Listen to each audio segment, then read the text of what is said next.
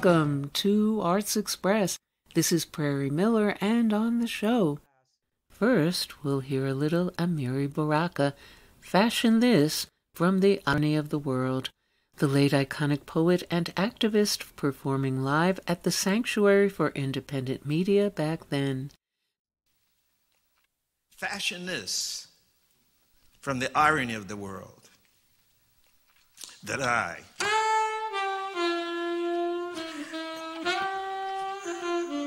the undaunted laureate of the place, daunted in some unassured pretense of what they see, they be as if such where they was yet to be, and then to say they is and is not, like Revelations. Wow, humans. The skin, the lodging inside dumbness, a slight breeze frees they speech, to speak as if acquainted with small things in the world, eating, murder, robbery. And so, as if, and them too they is, but nothing further but the wee dots on the deletion resembling the minds of them yet to come. Imagine you were me, or imagine you were thee,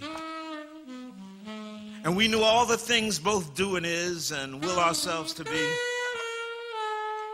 Imagine you were in this place and they wanted to run everywhere, pointless, endless, understanding not even why they smell or their hair fall out or what to do about gout, that they are yet stupid to colds and cancer and death they think holy.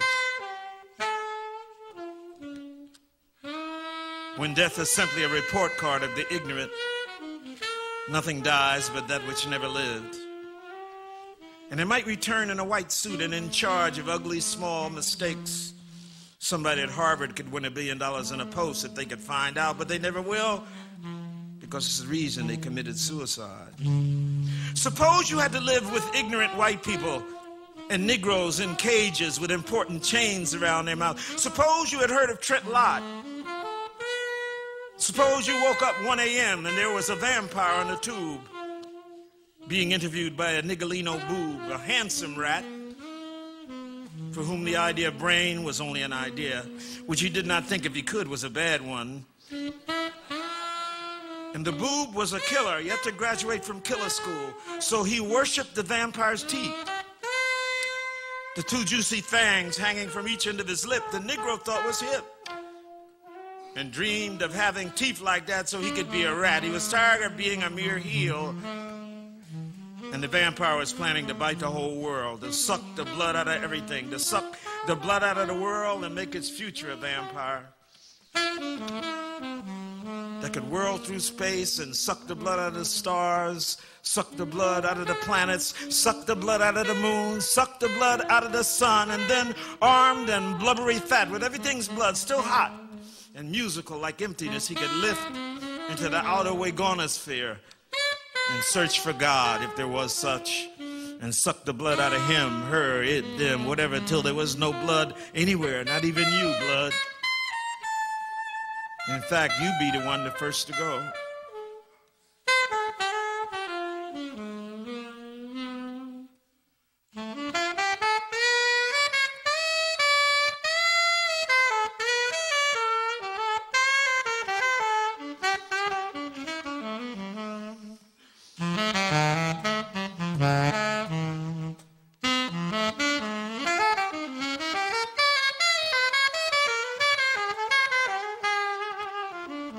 It was a special issue of Jungle Comics where the vampire, the thin-nosed kind from the outback who can suck with his teeth and stir with his nose, whose eyes are missing, and what you see is the bottom of a coal mine filled with 2,000 fathoms of lynch.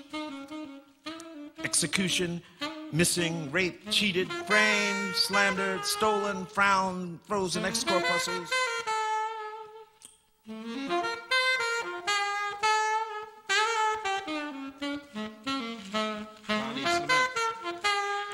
Lonnie's Lament. He is called Fangul the asshole and dances to dry lips set on fire by missing junkies he has eaten. He is the devil's newspaper and wears his ass backwards so the colon can wear a uniform. And Revelations can be burned, especially chapter 18, verse 12, where it say, beware of ugly, who is not really ugly, but uglier, much, much, much, much more uglier than that. So spake Nat, amen. I speak with the rage of angels, them that be with marks. I speak with the clarity and inferno of the necessary, like my man John on Patmos, watching Sky Vision and digging it was all commercials. I blow with the deep fear of John on the island looking at the actual devil. I am like him in that I try to count the mammy jammers' heads and horns and find out what will kill him. I speak like him who spoke to Philadelphia and hung out with Jesus before they murdered him. I speak like him who dug that Peter was a coward and gave the Lord up, and that Paul was an anti-Semite who never came out of the closet. I speak as one who knew Judas would drop a dime on the movement and confirmed the chump had hung his lousy self just before I got busted. I speak as one betrayed by the lies of those who say they are religious but are greed-ridden worshipers of Satan, who kill anyone who opposes them and calls it a church of defense against evil. Like John, I would speak like John who baptized, like John the knower, John the blower, John the brown, John the revelator. I speak like James the brother, James the other, Jim the hip, like Dick the rude, like Bird the high, like Monk the deep. I speak from the island of my soul and cast a terrified look into the sky filled with monsters, with witches and devils, with great whores and beasts of things with heads and horns and blood dripping out of their eyes. It's out. It's out. Imagine you were here in this place, staring into the soul of something filthy, trying to keep it from murdering you, to keep your eyes from registering, your ears from hearing, your mouth from reporting, and you could feel it breathing on your neck and saw sometimes the shadow of its horny hands reaching out of the blind dark. You could see the shadow of its gun, its lie, its teeth sweating. Imagine you could actually understand its obscene ideas. And they made you enter the mind of Fred Douglass and stare out at the ocean, just as John at the edge of Africa staring at the overhead commercials on the death of the beast. And so the blessing that is in my name and in my words, I give to myself and you who are truthful as the actual life of the world. And it is this blessing which will save us, will make us strong as we go on with our work of scientifically determining how to kill the beast. Each night I fill my notebooks with formula and instructions to myself and others, what to do, of what to study, where to go, who to talk to, and when. I make lists of words and names and events and processes, necessary stages of what we have come to realize is protracted, and what we do, we will do. And what we succeed at is worth the pain. What we fail at is worth the understanding if we can understand what the next step is. We are studying with all our minds and hearts and souls determination to understand how to slay the serpent. This task Nat handed down to whoever did understand that that was what he did, hanging on that tree, slain by the serpent's host. So we have learned that we cannot die except by our own submission to it, and decided we will not die except when we understand what place we go to, and so begin to set that where in order and begin to understand where the beast will be hiding there. We are the rider of the black horse. Black horse, black rider. We are the rider of the black horse, black rider, who conquers with a scale, with justice and measure, in the mighty pentatonic mode of the finite music of infinity, a new joint. And when I returned from this forwarding of my feeling and knowing, the beast sat still and his teeth wiggled with lies, and at once I remembered where before I'd seen him, before his tenure as the counterfeit ghost in the Caucasian crib. Yes, it was the same one. Remember the little devil that Gerald 2X arrested and placed in the pages of Muhammad Speaks? And we saw him where Malcolm had locked him up with the little horns out of his head and the evil eyes. and the twin fang straws for sucking oil and blood. It got clear to me as he rose to leave, and the Negro boob slobbered happiness at being recognized as the newest commode in the Caucasian abode. The vampire turned, and where before the cunning little tail that used to dingle out his hiney struck me at its absence. Oh, I thought. And at that moment I saw the thing dart like a copperhead's fart out of the Negro's curled lips, ring with the white chalk Caucasian circle of merit, which identifies wooden Negroes, promoted to the honorary genus of Homo locus subsidiary, literally near man or near the man, who no longer kneel when they are made well-paid heels, but now can assume the funky bedbug crouch of the hideously self-hating.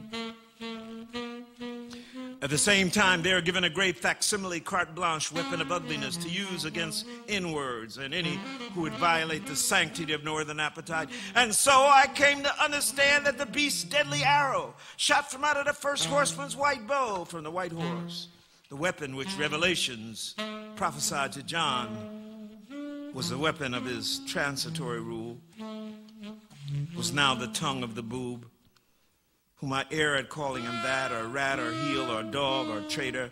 That tail become a tongue was the sign that from the vampire's tail was bestowed on the wooden Negro a badge that allowed him to enter Klan meetings and skinhead lynchings and Texas executions and Palestinian ethnic cleansing and report with the slobber of his terrificacious white ringed serpent's beak. Symbol, font, and punctuation on the tabula rasa of the media sheet, the empty echo of his eviscerated self. And in the soul's place, that beast's tail was hung. And in the soul's place, that beast's tail was hung. The beast's tail was sung. And I stood, and I stood, and I stood, remembering Patmos and the images that sailed across the air when you and I was there. I stood remembering Patmos and the images that sailed across the air when you and I was there, and wondered what next the world of this life held for those who would love goodness. What next the world of this life held for those who would love goodness, for those who would love goodness.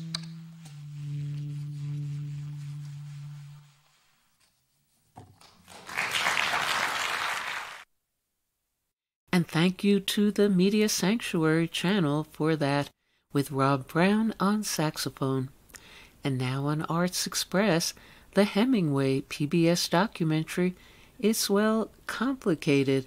Here to talk about his latest documentary, the 6-hour PBS television series Hemingway, and take the Arts Express hot seat is filmmaker Ken Burns.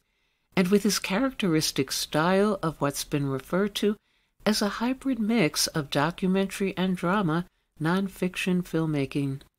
Now, despite its exhaustive length of 6 hours, is there much more than meets the eye amid controversial reactions as to who is the real Hemingway or not?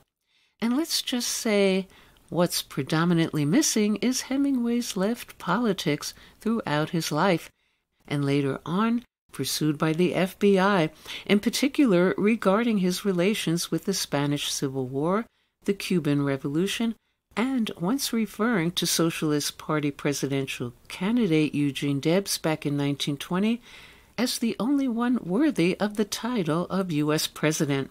And though Hemingway's paranoia at the end of his life, requiring hospitalizations, stemmed from his multiple traumatic brain injuries and alcoholism, the fact that his claim of being followed around by the FBI, which Burns seems dismissive of, bears validity, but receives no mention in the documentary, despite 100 FBI pages on file about Hemingway, 15 of them redacted, including monitoring his hospital psychiatrist's contact with him, and FBI agent memos proposing how to destroy Hemingway's public reputation, which is not surprising considering this is a production of PBS, which tends to clam up when it comes to pursuing left political issues.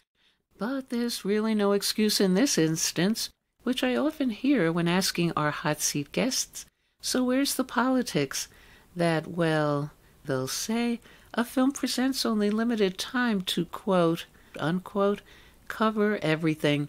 But with Hemingway's 6-hour running time, that would hardly be a defense. And we'll also be taking a look with Burns at an additional controversy that's just come up concerning his documentary.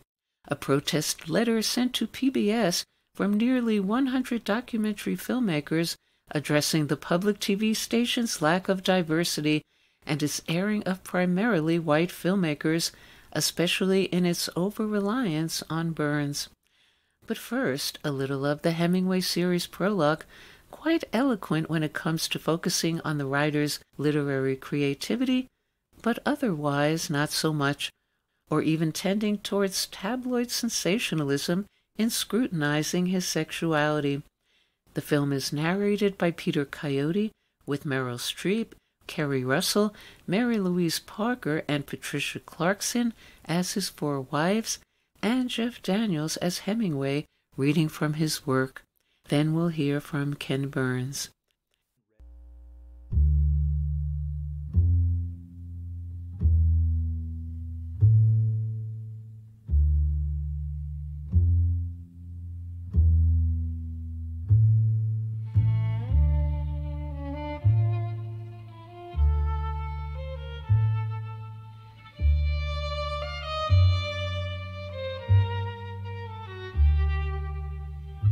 Hemingway was a writer who happened to be American, but his palette was incredibly wide and delicious and violent and brutal and ugly, all of those things. It's something every culture can basically understand. Every culture can understand falling in love with someone, the loss of that person, of how great a meal tastes, how extraordinary this journey is. That is not nationalistic. It's human. And I think with all of his flaws, with all the difficulties, his personal life, whatever, he seemed to understand human beings. You see, I'm trying in all my stories to get the feeling of the actual life across. Not to just depict life or criticize it, but to actually make it alive, so that when you have read something by me, you actually experience the thing. You can't do this without putting in the bad and the ugly as well as what is beautiful. Because if it is all beautiful, you can't believe in it. Things aren't that way. It is only by showing both sides, 3 dimensions, and if possible 4, that you can write the way I want to.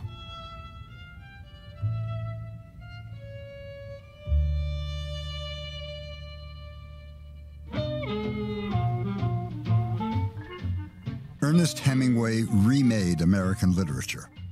He paired storytelling to its essentials, changed the way characters speak, expanded the worlds a writer could legitimately explore, and left an indelible record of how men and women lived during his lifetime. Generations of writers would find their work measured against his.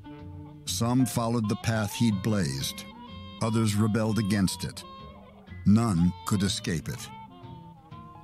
He made himself the most celebrated American writer since Mark Twain, read and revered around the world. It's hard to imagine a writer today who hasn't been in some way influenced by him. It's like he changed all the furniture in the room, right? And we all have to sit in it. To some, we can kind of sit on the edge of the armchair on the arm or do this, but, he changed the furniture in the room. The value of the American declarative sentence, right? The way you build a house brick by brick out of those Within a few sentences of reading a Hemingway story, you were not in any confusion as to who had written it.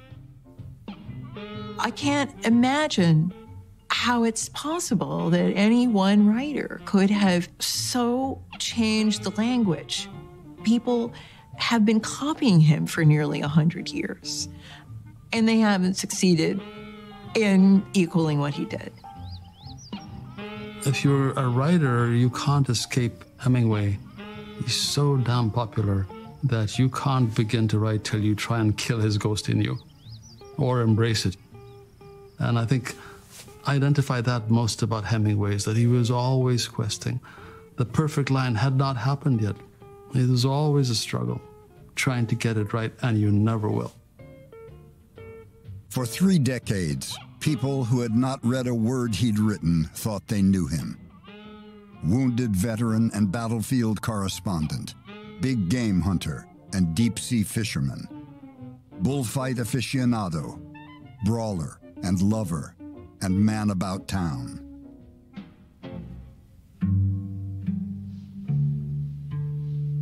But behind the public figure was a troubled and conflicted man who belonged to a troubled and conflicted family with its own drama and darkness and closely held secrets. The world saw him as a man's man, but all his life he would privately be intrigued by the blurred lines between male and female, men and women. There were so many sides to him, the first of his 4 wives remembered, that he defied geometry. He was open to life, he was open to tragedy, he was open to feeling. I liked that he fell in love, and he fell in love quite a few times. He always had the next woman before he left the existing woman. He was often kind and generous to those in need of help, and sometimes just as cruel and vengeful to those who had helped him. I have always had the illusion it was more important, or as important, to be a good man as to be a great writer. I may turn out to be neither, but would like to be both. Hemingway's story is a tale older even than the written word, of a young man whose ambition and imagination, energy and enormous gifts bring him wealth and fame beyond imagining, who destroys himself trying to remain true to the character he has invented. One of his weaknesses, I was going to say failings, and it was a great pity. It's a great pity for any writer. He loved an audience. He loved an audience, and in front of an audience, he lost the best part of himself by trying to impress the audience. I hate the myth of Hemingway. And the reason I hate the myth of Hemingway, it obscures the man. And the man is much more interesting than the myth. I think he was a terrific father, sometimes. I think that he was a loving husband, sometimes. I think he was like so many people, except this enormous talent. Hemingway is complicated. He's very complicated.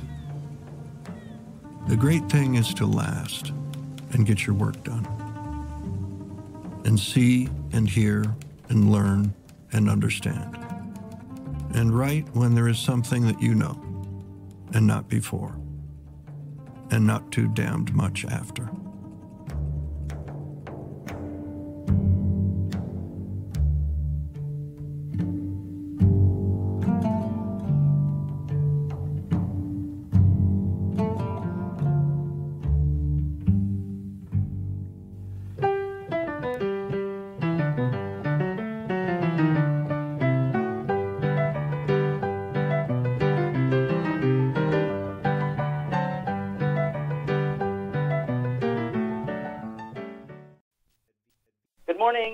Good morning and welcome. Thank you, Prairie. Thank you for having me. Okay.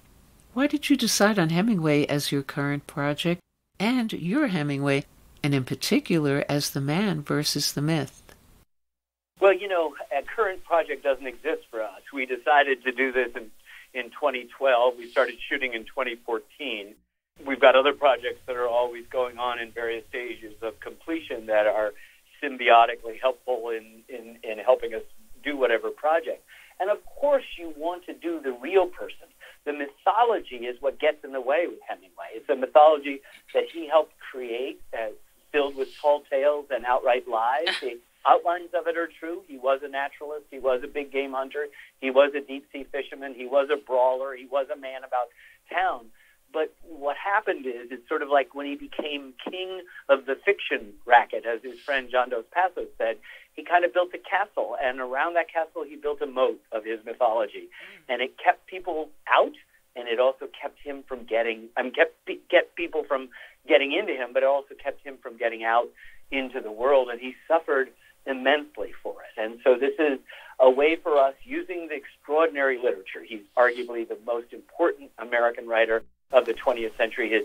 He reinvented the short story and the novel and even nonfiction writing, and it influenced everybody else. Even if they're choosing not to be like him, they are, of course, in relationship and in influence by Ernest Hemingway. And yet, he comes off as this kind of toxic masculine figure. Behind it is an empathy, and we learn from letters and from scholarship and all sorts of things, an empathy and a vulnerability and a sensitivity.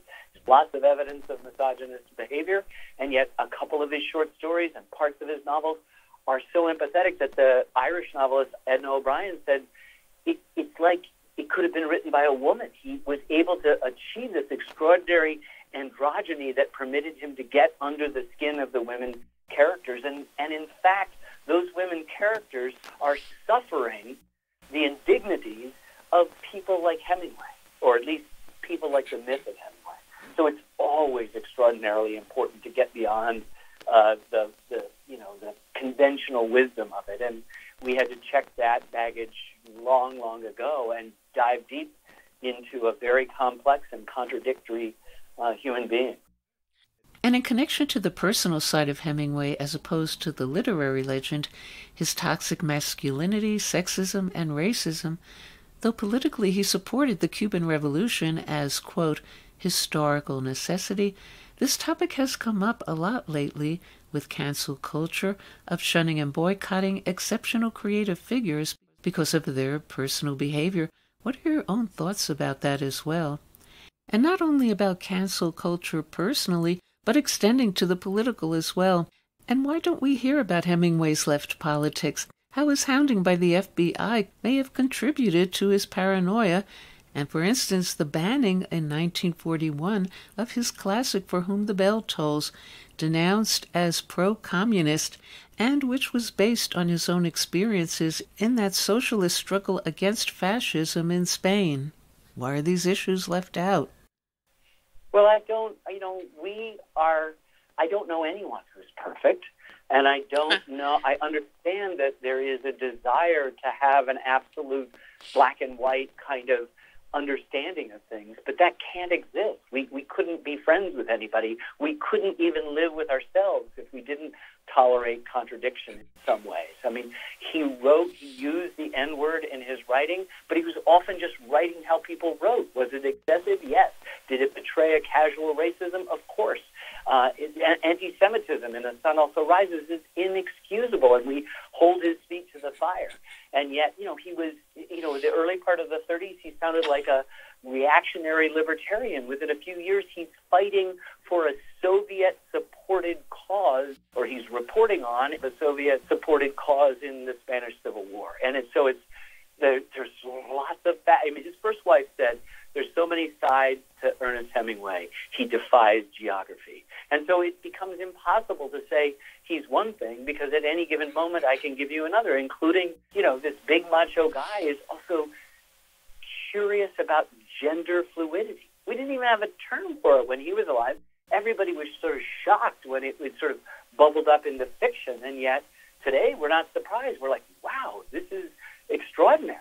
And he's curious about this in a really direct and frank way, and he writes about it with the same greatness that he wrote about, say, World War I in A Farewell to Art. And I wanted to ask you, what is your reaction to the letter of protest sent by documentary filmmakers to PBS protesting the promotion of your work and other white filmmakers to the relative exclusion of directors of color? Well, that is not an accurate characterization of what the letter said. I'm totally in support of their aims and objectives of more diversity. It doesn't come as a result of mine. I raise a huge percentage of my budget outside of public television, and I just support them. I do think that we can all do better. I can certainly do better, and PBS can do better, and I just think it was a really great letter that, reminded us of the kind of moment we're in. And what can you say about the next film you're working on, Muhammad Ali? How would you say this will be a new and different portrait of Ali in comparison to what's come before about him? Well, this is a topic that there are lots of ancestors. There are lots of other documentaries, just as our, I think, very unique film on World War II had probably 1,000 other brethren about it. This is the whole story. Soup to nuts. It's the boyhood in Louisville, in Jim Crow Louisville, through death by Parkinson's. And often other documentaries have picked one fight or a couple of years, his battle with the United States over induction into the armed forces.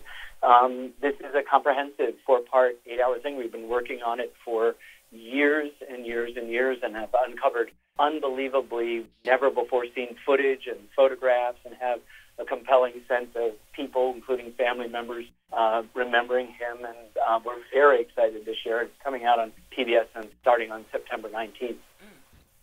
And what do you think Hemingway would be up to if he were around today? Well, he wouldn't be up to much because he'd be 121, about to turn 122 this July. But I do think that begs a much more important question. People often ask me, what do I want out of this? And I guess I go, okay, I hope you read, maybe go back to Hemingway, maybe read him for the first time, maybe go to other writers to read. But I'd also say with this story, don't be an alcoholic and get help if you have mental health issues. And Hemingway did, and he lived at a time when it was so stigmatized that he couldn't even talk about it with his wife, let alone a larger circle of family and friends, let alone the public. And we've learned in the intervening decades to somewhat destigmatize this. And I'm not sure that anything could have separated us from the tragic ending, given the number of demons, the history of mental illness in the family, the 9 major concussions he had that could have caused the kind of dementia that he had, the PTSD, the alcoholism, the self-medication. All of this created a kind of mania and madness in him that it may be impossible, but we could have at least, if he'd been around now with these things, we might have been able to save him. And I would just say to people, don't drink too much, and if you are having suicidal ideations or suffering from some form of mental illness, there are ways to be helped. And that's, other than telling you a just rip-snortingly complicated story about one of the great writers of all time, that's the takeaway for me. Okay, thank you for calling in. Thank you. Bye-bye. Yeah. And that was Ken Burns talking about his Hemingway, currently airing on PBS stations. And more about that lack of diversity protest letter to PBS from one of the signers of that letter, filmmaker Grace Lee, who stated that PBS must end its over-reliance on Ken Burns as, quote, America's storyteller.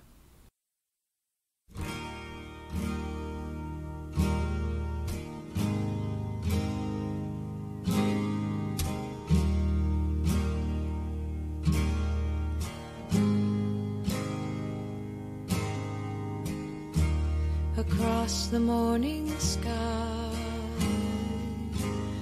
all the birds are leaving.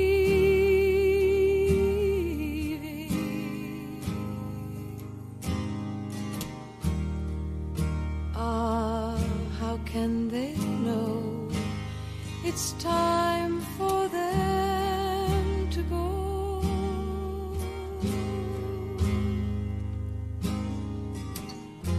Before the winter fire, we'll still be dreaming. I do not count the time.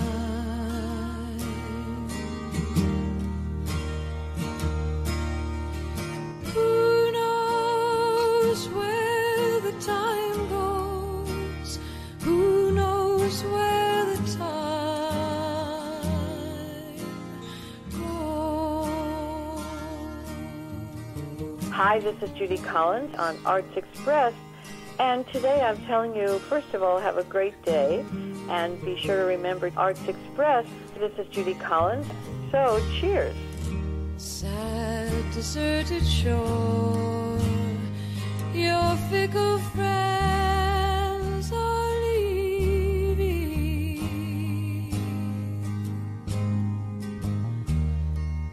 Ah, but then you know it's time for them to go.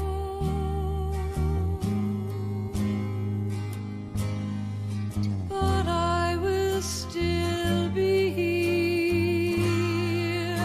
I have no thought of leaving. I do not count the time.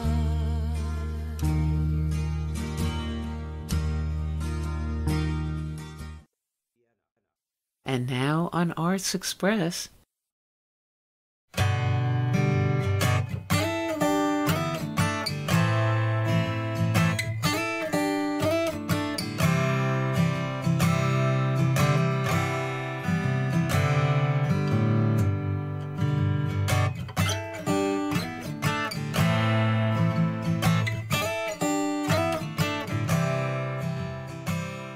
Hi, this is Jack Shalom. I first heard poet Paul Hostovsky reading in a poetry series out of Boston called Rosie Reads. His poems immediately struck me as funny, closely observed, crafted stories, the kind you come home and tell your intimate other about.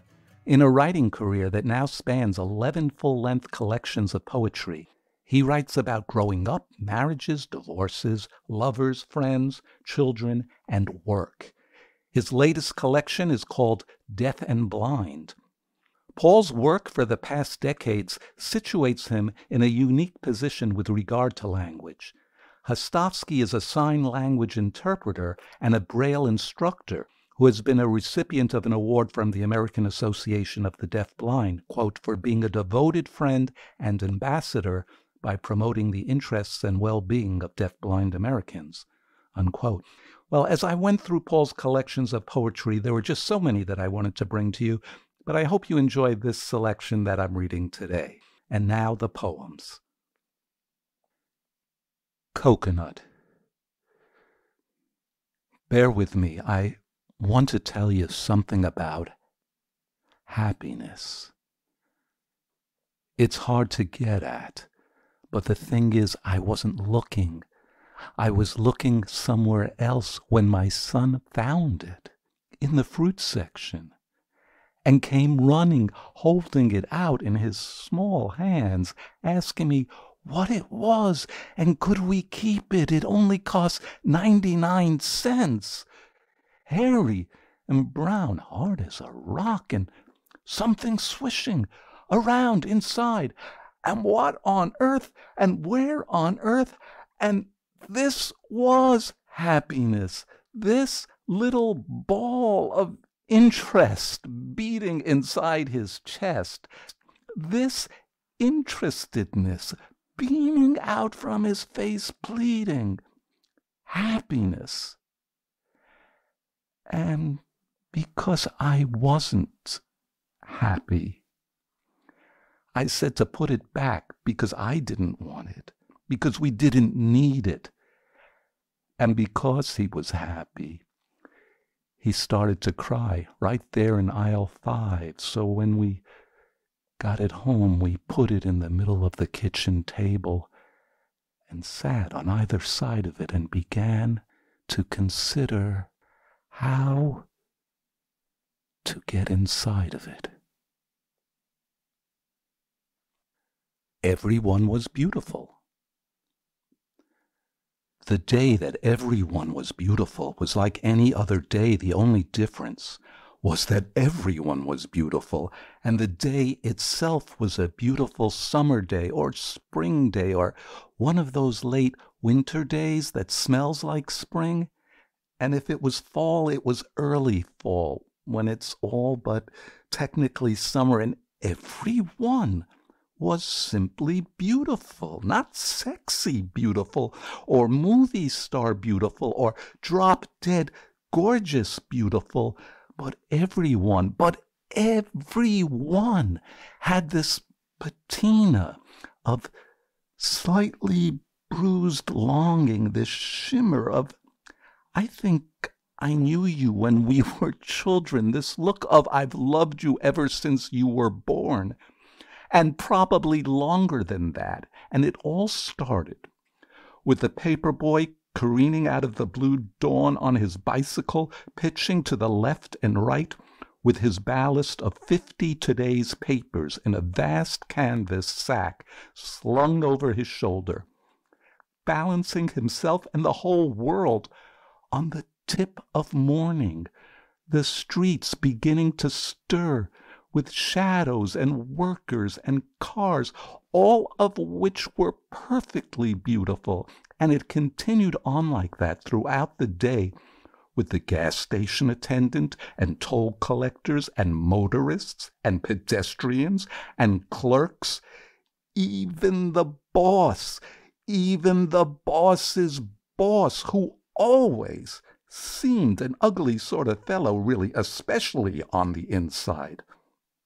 But on that day, even the ugliness was beautiful. It was a beautiful ugliness. The day that everyone was beautiful, and the day itself was a beautiful summer day. Man running for bus in Harvard Square.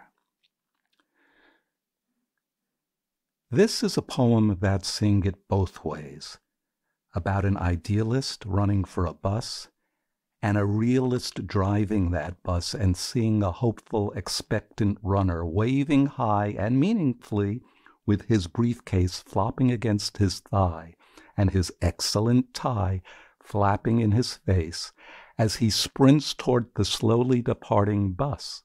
The bus which is departing, which is to say, moving away from the curb. So you see, it isn't stopped. If it were stopped, it would be another poem altogether.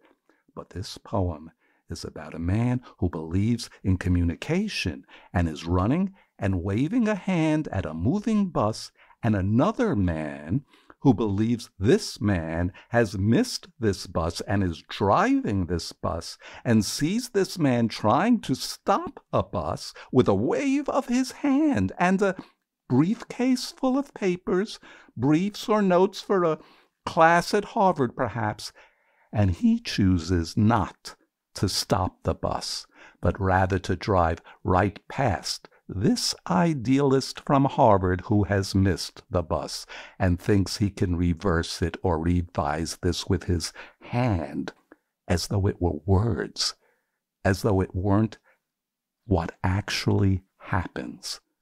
But he can't. No, not this.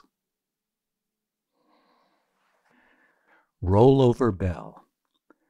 When I see deaf people signing into their smartphones, singing into their smartphones, I can't help thinking of Alexander Graham Bell, enemy of sign language, oralist, teacher of the deaf, and inventor of the telephone, the single greatest handicap to deaf people's pursuit of jobs and happiness for 150 years. I imagine him rolling over with Beethoven, whose own deafness was variously attributed to syphilis, lead poisoning, typhus, his habit of immersing his head in cold water to stay awake while composing. Roll over Beethoven and tell Tchaikovsky the news. The deaf are singing into their cell phones, signing into their cell phones.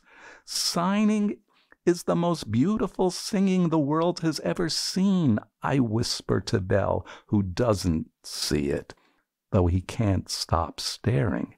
He grabs a fistful of his own beard as if to pinch himself awake from this impossible dream he never dreamt because of a failure of imagination.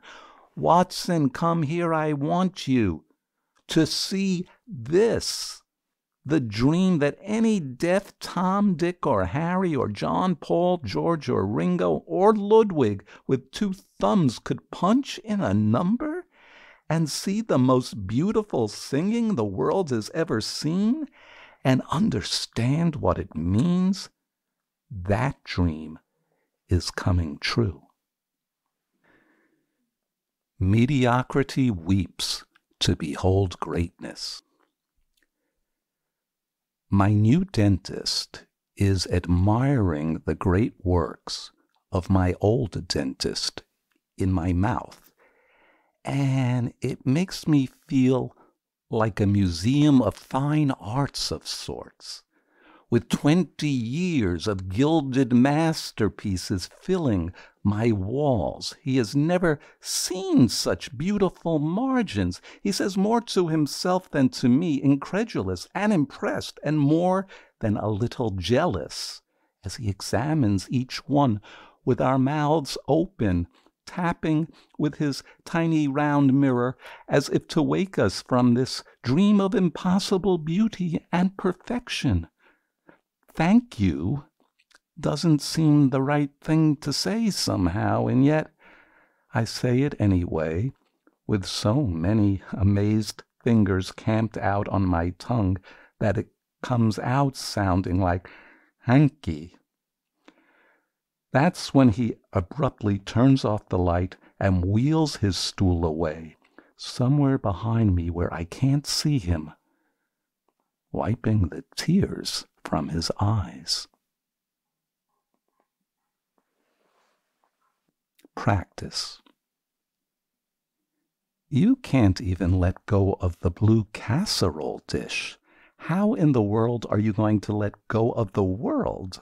I ask myself, standing in my kitchen in the late afternoon sunlight, which is turning everything to gold. Everything, that is, except the blue casserole dish, which isn't here because my stepdaughter borrowed it without asking me. And it pisses me off because I love that casserole dish, because it belonged to my mother.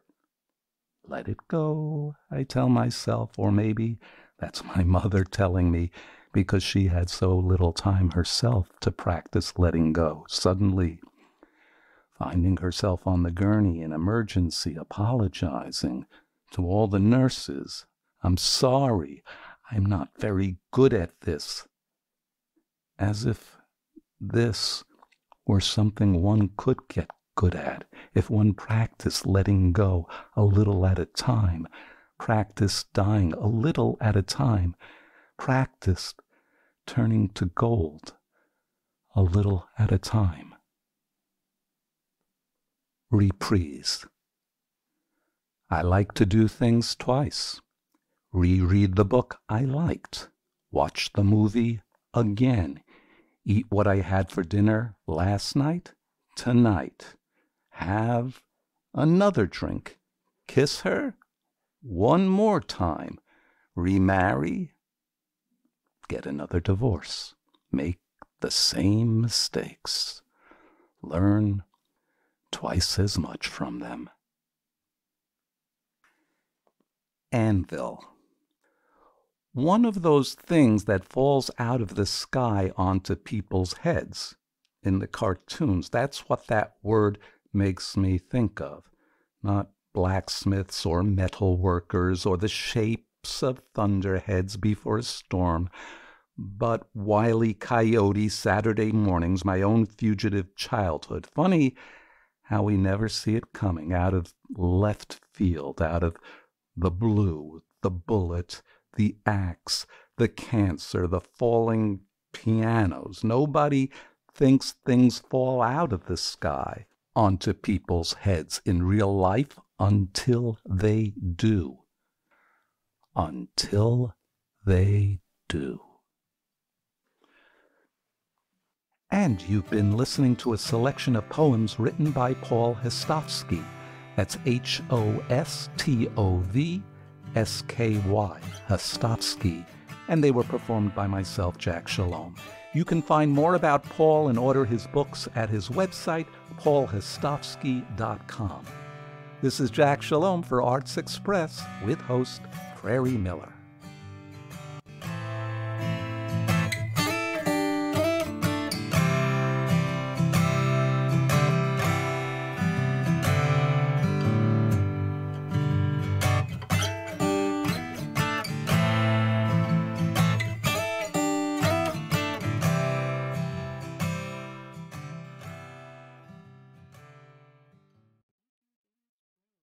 And that's all we have time for today on Arts Express, expression in the arts. And if you'd like to express yourself too, you can write to us at theradiogoddess@gmail.com. Until next time, this is Prairie Miller leaving the station.